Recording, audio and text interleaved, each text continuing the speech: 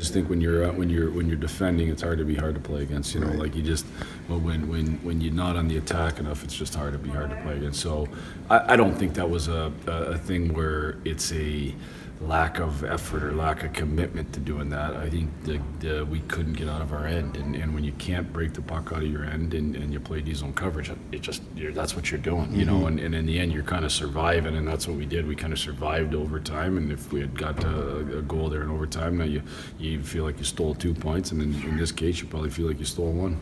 You saw it last night from Sulak and Hronek. You've seen it in preseason too. Just their feistiness, getting in scrums around the net, not backing down. You saw it from Hickett's too in preseason. You like that from the young players. Like, not only do you can take it, but you can also dish it out a little bit.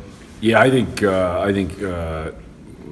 you have to be able to stand up for yourself. It's like, you know, in anything, especially if you're a young player in this league, you better prove you can stand up for yourself. There's not as much intimidation in the league as there was a number of years ago, but there's still, it's like being on the playground. If you don't prove you can stand up for yourself, you're going to get picked on all the time. And so you better stand up for yourself. And I think, and for your teammates. And I think Hronek's got an edge to him big time. I've seen it lots. I saw in the American League. There's no question he's got an edge. And I didn't know Sulak as well. What I like about Sulak is he doesn't care who it is. He's not afraid to throw Patrick Kane down like he did in the preseason to, you know, help us score a winning goal. So, you know, I think that those are positives for sure. And you'd love to have as much out of that as your players as possible while maintaining their focus on winning the hockey game. You know, we didn't take undisciplined penalties that way last night.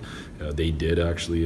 77 took one, but we took too many penalties, and we can't add with undisciplined physicality penalties. But you want to stand up for yourself. She said last night about the next step for Larkin is be great on the